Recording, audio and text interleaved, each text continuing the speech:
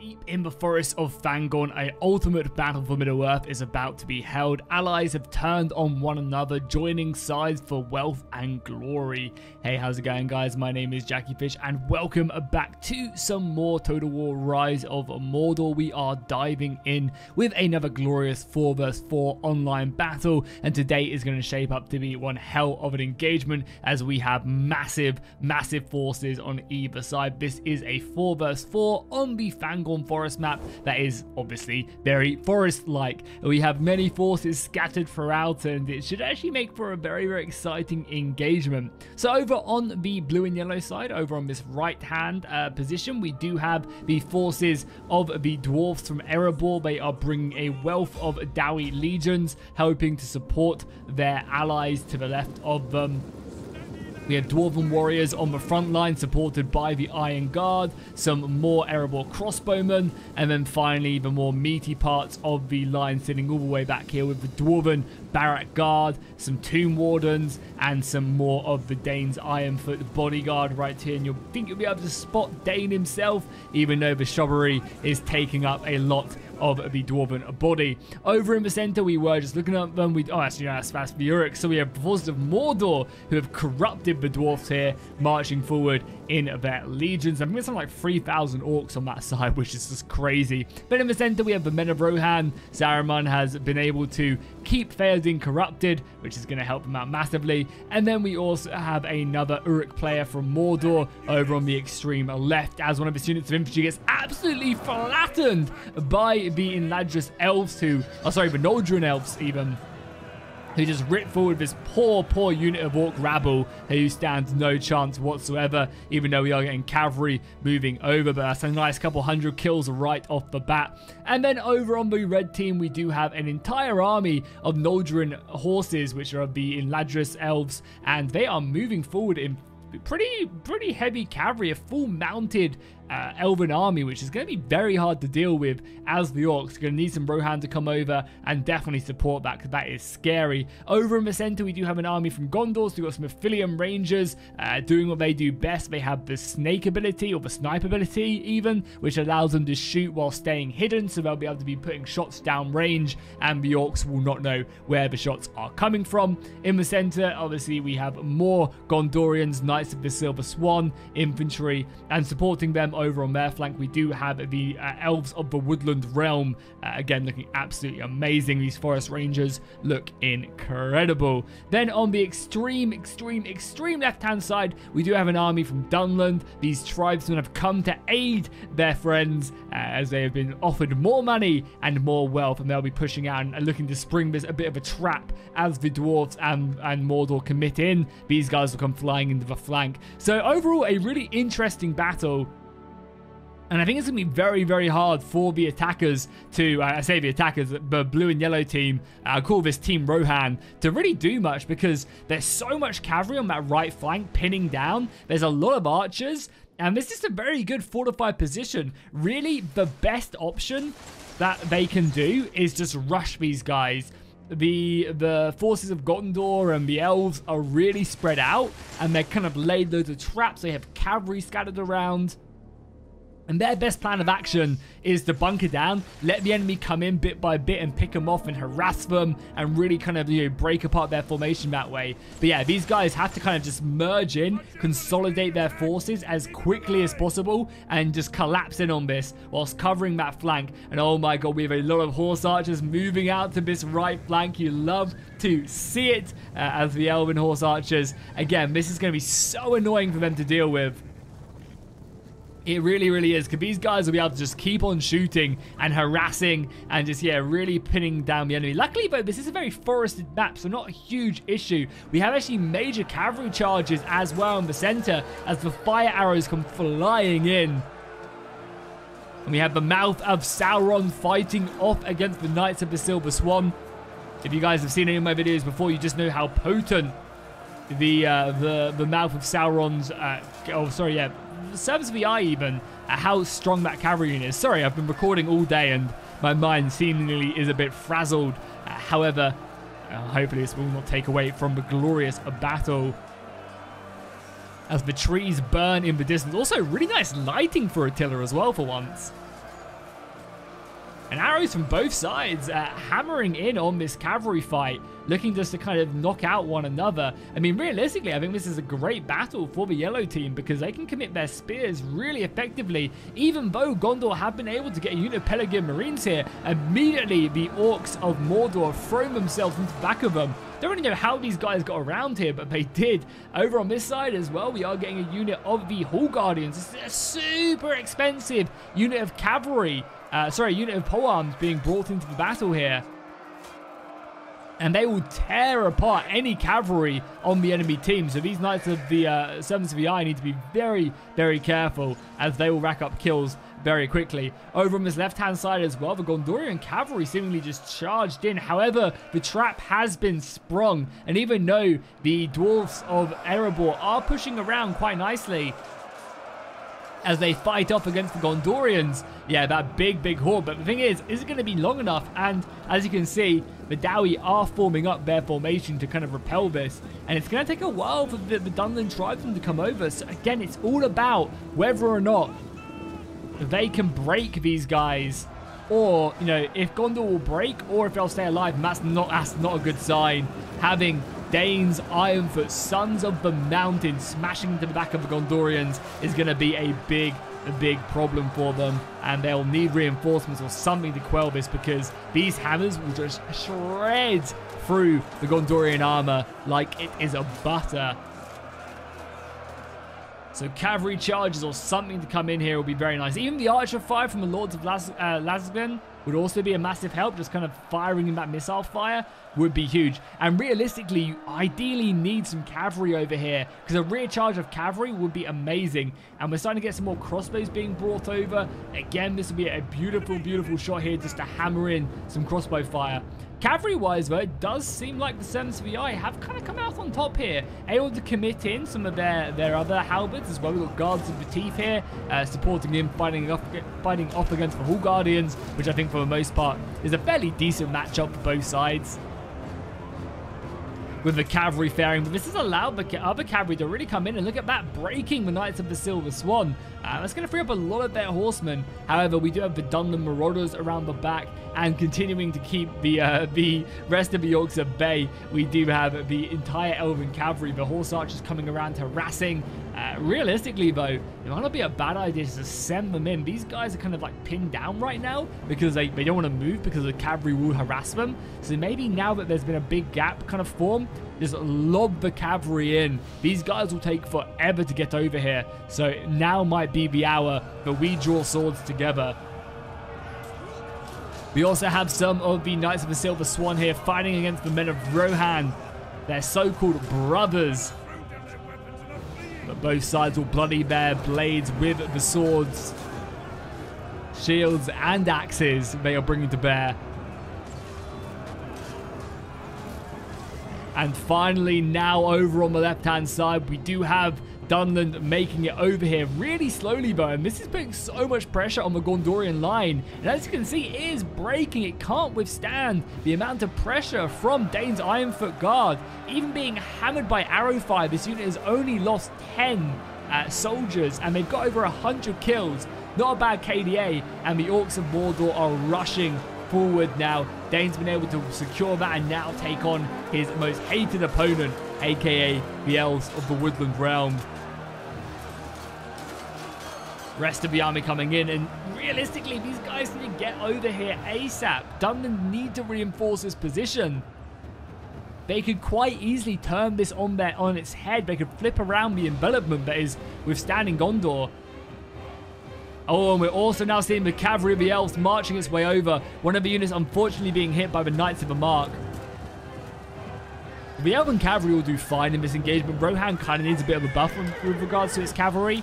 The cavalry is good, but it's not like exceptional, and it really does need to be like kind of put up a notch. That's for sure. The Noldrim Rangers continuing to harass and just cause issues, and the rest of the cavalry able to find its way around. And this is one of the strengths of bringing in the all-cavalry army, is that you can really kind of commit in here and win these cavalry engagements super effectively, and then wrap your way around. So I'll be seeing, oh, actually a charge right here. Not a bad charge by the elves.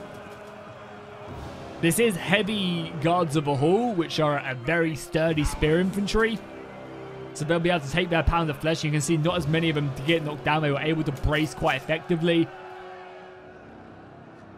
And only losing 16 men for killing a large amount of these horses. Pretty decent. But the Noldrin archers are firing in full force. But realistically, this is not the environment that the elves would like to be in. These trees are blocking a lot of the incoming fire. And they're going to have to commit their way in, just looking to break them as the other unit is struggling. Noldrin horses down to 25 elves now on that flank. Over in the main fight, we are now finally seeing Dunland incoming. However, oh my god, so many of these Dunland horsemen have been surrounded by Mordor. How did this happen? You need to make sure you keep mobile, but I guess the trees are really providing good cover. Because not only does it prevent missiles from working as effectively as they can, it also makes it so that your units can stay hidden until you're way closer. And the fact that they have a unit of halberds in this fight as well is just catastrophic for Dunland, not able to really commit their forces. Luckily, they are going to be able to get a lot of their infantry in to this fight, but it's whether or not their units will be able to sustain that fight long enough.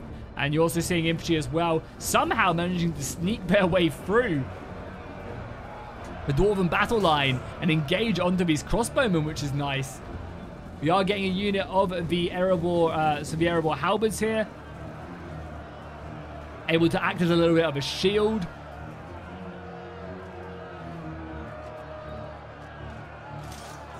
And allowed to get them crossbows back into safety. But yeah, with the support coming in, it's a little bit scary. I say that as well. We're also getting Dwarven warriors charge out, able to break the tribal hunters very effectively. And more soldiers are just throwing their way forward. So this elven assault on this right flank have just not been able to really, kind of do as much as they would like. And there's still a lot of Uruk Throng in reserve. Granted, these aren't the most expensive, high-quality troops, but they're still decent. They'll do their job at holding the line. And the fact that there's still, like 4 units left here is not bad whatsoever. I would always take reserves in a battle like this, if I can take them. And even with more soldiers being brought into this fight, I mean, actually, I say that a lot of reinforcements have been brought up here. Sons of the Eye clash in once again. They need to be pretty careful there. And also, we have the general cavalry here committing in there by Dunland, engaging the rest of the units, and also following through on that charge. Not bad whatsoever. Archers duking it out with the Erebor crossbowmen. At this point, you're just really better off leaving them and focusing on the infantry fight, as we're getting the dwarves fully committing in here, surrounding the tribesmen.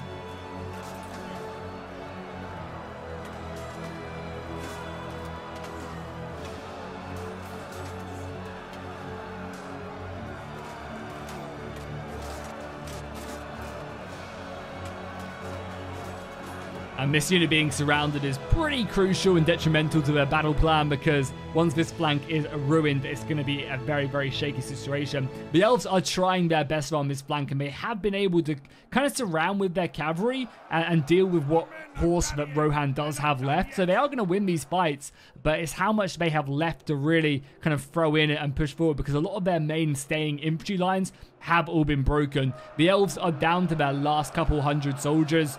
27 men left in this unit of elven units, and again, they'll be able to do decently against the Uruk Throng, but their numbers will start to play in, and these units are exhausted. You can see that on the unit card. They do not have much left in the tank, and even trying to pull back as best as they can. There's another unit of Gondorian swords here committed over on this flank.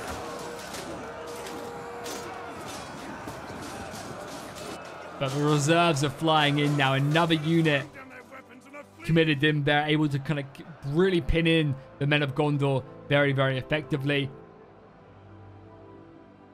The main battle line for the dwarfs as well. I mean, in particular, a nice little overview of this battlefield. You can see that there are still a lot of red counters on this field. A lot of the cavalry, which could again be so crucial, that the horses charging in once again, able to rip through this thin line. But every time they commit into a fight like this, they do end up losing 3-4 horses, and then that makes the next charge weaker. And the next charge, they lose 3-4 horses.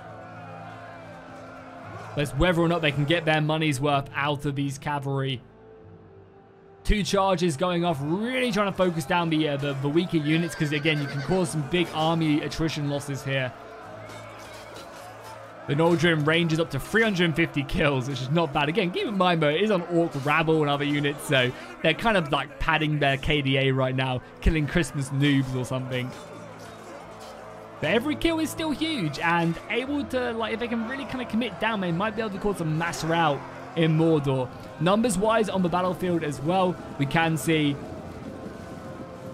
that the forces of Rohan and the Orcs still have 3,600. They're outnumbering Gondor and the elves by 1,500 men, which is kind of crazy, and that will add up. Looks like we've got an absolute massive mosh pit of infantry here. Orcs and Dunlands really fighting. Now, this is where you want to bring your cavalry if they can break their way through, I think. Throwing this cavalry around here and then just charging into the back, maybe trying to kill the champion Regent's cavalry would be huge. But the dwarfs are tracking back. And we're going to try and get their men into this fight as quickly as possible because these halberds will do plenty of work. Dunland turning over, but finding a pretty sturdy wall of halberds waiting for them. And from the front, these halberds are basically like a brick wall. You're not going to find your way through, and you're going to take heavy casualties trying. But try nonetheless, they will. Another unit reinforcing as well. Going up against some of the Blood Reavers that Dunland have. Equipped with much of Isengard's technology.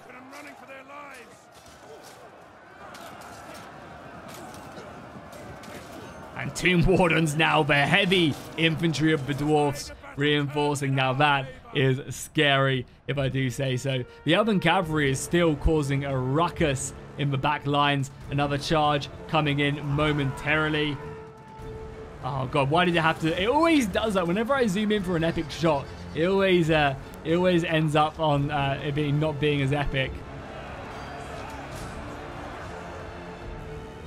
I'm still surprised there's still like a couple units out here. A unit of the Philian Rangers fighting, but even they will have their day.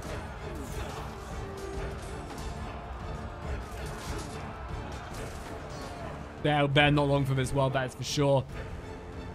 And yeah, it just really comes down to this, a big mosh pit, which I think, even though we do have the Uruk Throng breaking, and the cavalry still able to come in and cause its harassment, the cavalry is dwindling in numbers, and they'll be less and less effective. The dwarves have been able to really bring a lot of their forces back. More spearmen coming over. These javelins able to get one or two more volleys off, but again, the Uruk Throng have now made their way into these very lightly armored tribes, and they're actually able to rout them. However, unfortunately, the dwarves will be enough of a match for them, and they'll slaughter these guys, immediately breaking. I mean, I think I would run the other way. And now it's really up to how well this cavalry can do. Balance of power is looking abysmal. I can't believe there's still 6 minutes left in this battle as we get a big mass rout there. Rest of Dunland's really breaking. I assume it's just all the cavalry roaming around and causing issues and just charging in and just racking up kills. Imagine if this cavalry managed to turn it around. I assume they're just going to go around killing and routing whatever they can. Are they going after the other routing units to try and pad their stats? I mean, honestly, they've done pretty good. This cavalry just wasn't able to fully commit and play their game. And the attackers did a great job. They focused in on that big blob of infantry, and the skirmish cavalry really couldn't do its thing. Again, the cavalry was in a bad battle matchup anyway, because there's a lot of trees around that minimizes the missile fire. What you really need is like big battlefields to take advantage of this, and yeah, right now the defenders will just kind of form this box, bring their missiles in, and start counter-firing, which is one of the reasons why horse archers are so hard to bring to bear against your opponents in a lot of these battles, is just because the enemy can just counter-fire. Horse archers have that mobility to move from flank to flank, but normally you have enough archers to kind of cover that position, and you really have to utilize these guys effectively. And just kind of focus down specific units, use that mobility, and it takes a cunning eye to really utilize these guys. But I think, if you put enough effort and time into them, you really can make a filthy horse archer line and really make them work in combination with the rest of your units. That's going to be it. A pretty big slaughter there in the end. There's still plenty left. How many soldiers surviving? Over 2,000 surviving. So losing 3/4 of their force, but still a victory nonetheless. I'm interested to see how many kills all that cavalry got in the end. Yeah, not bad, like 400 kills on some units, again, killing rabble, so it's hard to tell exactly how much money they made back. The elves of the Woodland Realm doing good, as you expect, they actually are fine. Gondorians, again, Aphelion Rangers, 200 kills on that one, which is not bad. Dunland, 300 kills on their general is nice for sure. So if you guys want to go ahead and see more Rise of Mordor on the channel, make sure you drop a like and a comment down below, and I'll see you guys in the next one.